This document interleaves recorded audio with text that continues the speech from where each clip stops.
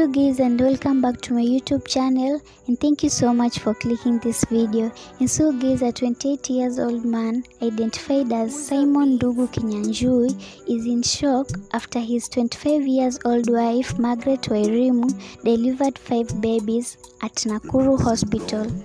According to Simon, who is a matatu driver in Nakuru, they were expecting triplets after doing their first scan. But in doing their last scan, they found out that they're expecting 5 babies. The kids are said to be 4 girls and 1 boy.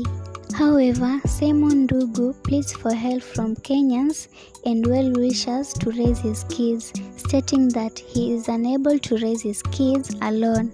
According to reports, the quintuplets are currently being monitored by doctors and the mother is in good health.